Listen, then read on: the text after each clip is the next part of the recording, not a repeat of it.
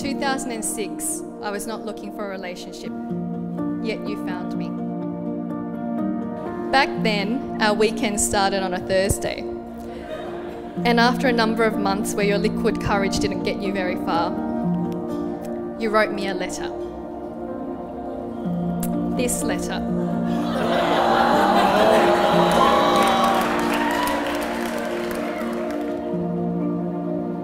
15th of May 2006.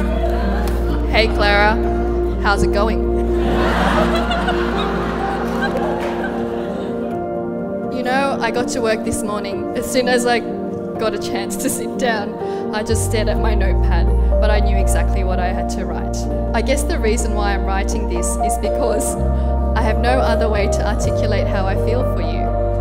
But here goes, and that's where I'll leave it.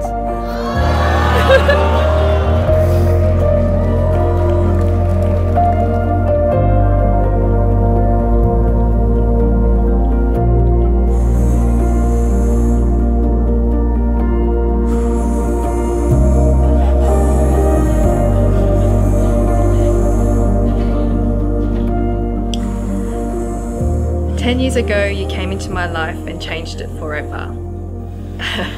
Even now, when we still question whether home is Sydney or Canberra, deep down home will be wherever we are together. And as you put on your wedding dress today, I'm sure you look as beautiful as the day I met you. You truly have my heart and soul for believing in that we can make each other happy for the rest of our lives, and together realise all our hopes and dreams, and make wonderful memories. Your husband in waiting, Eugene. Holy moly. I have always felt proud to be Eugene's father ever since he was a baby, but I am especially proud of the man I see today.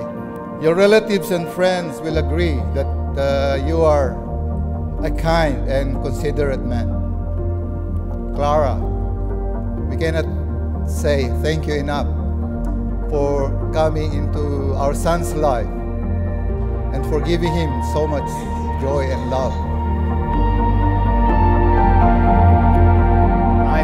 I honestly believe this. When I first saw her, I was completely captivated by her beauty.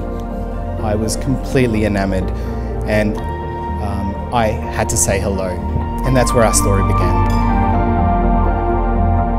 Your belief in me makes me want to strive so that we can say in the future that we've lived a life with no regrets, and hopefully make a difference in the world as well, and grow more in love as each day passes.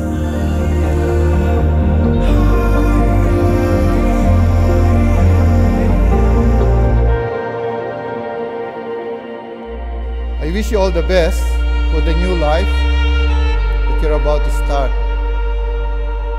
Clara and Eugene, and the first day of their new lives as a married couple. I wish them a life of happiness and love. I love you, not only for what you have made of yourself, but for what you are making of me. Let's make each day count. Let's make our life together a masterpiece.